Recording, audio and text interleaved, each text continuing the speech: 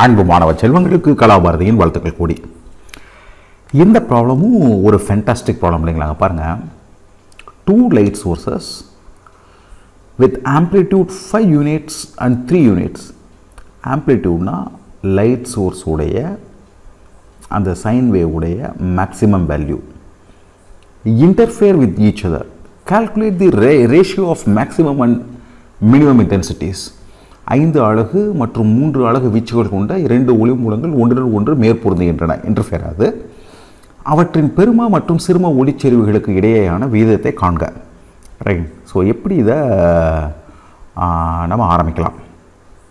நமக்கு என்ன தெரியும் கேட்டிங்கன்னா, இந்த மாதிரி சுச்சுவேஷனில் ஃபார் எக்ஸாம்பிள் நாங்கள் என்ன காமிக்கலாம்னா, சரி ஃபஸ்ட்டு ஒன்று வந்து ஒயின்னு வச்சுக்கோமே. Y is equal to A1 sin omega t. Then say this is y1, y2 is equal to a2 sin omega t, say plus or minus 5. இப்படி நம்ம ஜெனரலைஸ் பண்ண முடியும். இந்த a1 a2 தான் இப்போ கொடுத்துருக்காங்க. என்ன கொடுத்துருக்காங்கன்னு புரிஞ்சுக்கிறக்காக சொல்கிறேன். இந்த a1 a2 தான் கொடுத்துருக்காங்க. ஒன்று வந்து 5 யூனிட்ஸ், இன்னொன்று 3 யூனிட்ஸ். இதை நம்ம சம பண்ணால் நம்மளுக்கு என்ன கிடைக்கும் கேட்டிங்கன்னா, ரிசல்டன்ட் மேக்னிடியூட் கிடைக்கும். ஸோ அந்த resultant magnitude I will call this as a. அதனுடைய peak value a is equal to, நான் வசதிக்காக ஏ ஸ்கொயர் கண்டுபிடிக்கிறேன், இல்லாட்டி அங்கே ரூட் போட்டுக்கிட்டு இருக்கணும். So A square is equal to that is a1 square plus a2 square plus 2a1 a2 cos 5. Right. இந்த 5ங்கிறது இந்த ஆங்கிள், 2 ஃபேஸ்க்கு இருக்கக்கூடிய ஆங்கிள். ரைட். இப்போ நம்மளுக்கு ஃபஸ்ட் நம்ம என்ன கண்டுபிடிக்கணும்னா, அதோட மேக்ஸிமம் வேல்யூ என்னன்னு நம்ம பார்க்கணும். ஸோ நான் என்ன மேக்ஸிமம் வேல்யூ எப்போ இருக்குன்னு கேட்டிங்கன்னா, இந்த cos 5 ஒன்றா இருக்கும்போது இருக்கும். ஸோ cos 5 ஒன்றா இருந்துச்சுன்னா this becomes a1 plus a2 whole square. So நான் இப்போ என்ன சொல்ல முடியும் கேட்டிங்கன்னா, so A square is equal to a1 plus a2 whole square. Right. This means 5 plus 3 8 square. Right. So அப்போ என்னால் என்ன சொல்ல முடியும்னா, இன்டென்சிட்டிங்கிறது எதை பொறுத்து இருக்கும்னா, இந்த ஆம்ப்ளிடியூடோடைய எஃபெக்டிவ் வேல்யூவை பொறுத்து இருக்கும். ரைட். அதனுடைய தென் எஃபெக்டிவ் வேல்யூ அதனோட ஸ்கொயரை பொறுத்து இருக்கும். ஒவ்வொரு இன்ஸ்டன்ட்ல அதனோட ஸ்கொயரை பொறுத்து இருக்கும்.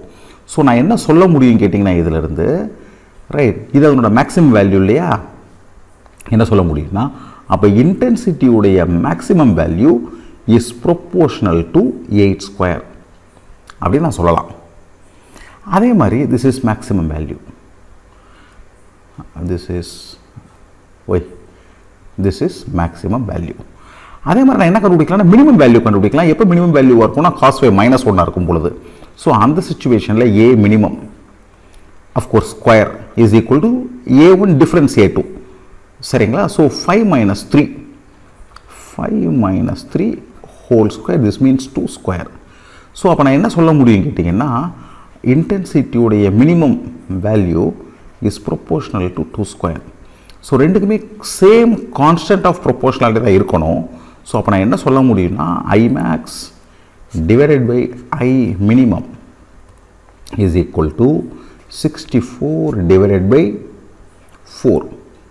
This means this is 1 times, which 2 இருக்கும், 6 times 16 divided by 1. This means அதிகபட்ச இன்டென்சிட்டி இருக்கிறதுக்கான சந்தர்ப்பம் இஸ் டு குறைந்தபட்ச இன்டென்சிட்டி இருக்கக்கூடிய அளவு is equal to 16:1. So this is the understanding பிள்ளைங்களா, this is the understanding. Okay. சந்தேகம் இருந்துச்சுன்னா சாருக்கு என்ன செய்யுங்க, கமெண்ட் பாக்ஸில் தெரியப்படுத்துங்க பிள்ளைங்களா.